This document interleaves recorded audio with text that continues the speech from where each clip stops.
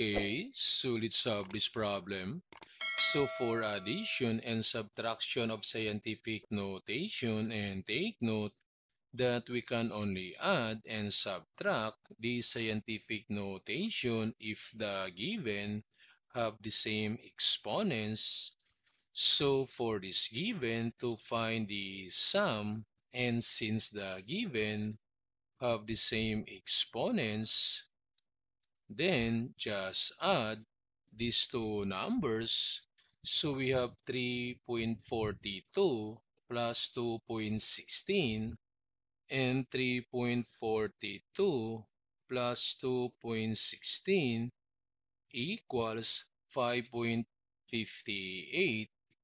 So this is 5.58. Then just copy the exponent times 10 to the power 5. Then for this given, since the given have different exponents, then we need to rewrite one of the equation to make the exponents equal. So always choose that equation with the smaller exponent. And for this given, so we need to rewrite this 10 to the power 3 to make this equal to 10 to the power 4. And since 3 is plus 1, to make this equal to 4. So since plus 1, then we need to move one decimal to the left. So this becomes 5.14 times 10 to the power 4, then minus 0.625, then times 10 to the power 4. So since the exponents are now equal, then subtract these two numbers.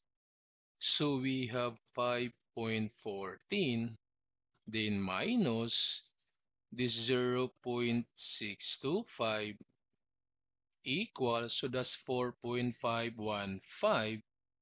So this is 4.515, then copy the exponent times 10 to the power 4.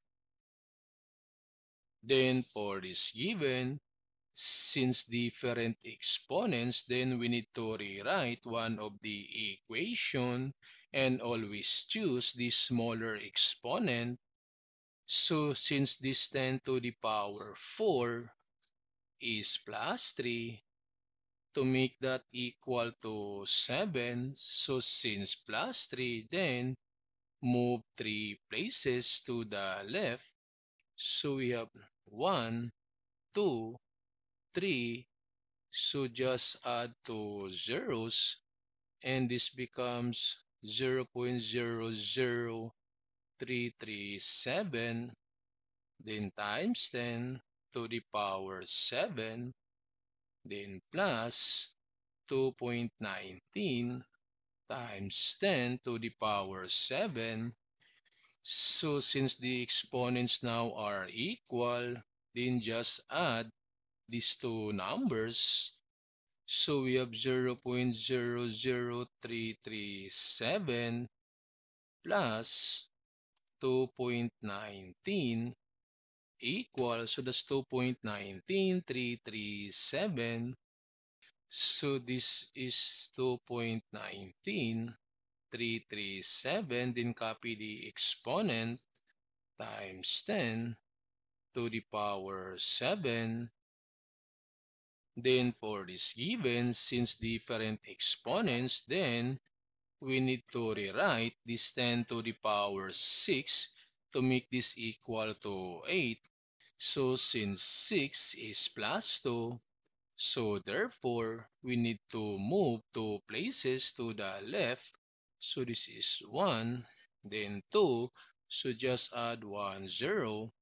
So this becomes 4.21 times 10 to the power 8.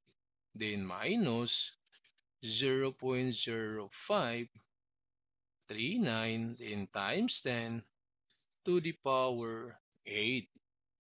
So since we have now the same exponents, then just subtract these numbers. So 4.21 then minus 0.0539 then equal. So that's 4.1561. So this is 4.1561 then times 10 to the power 8.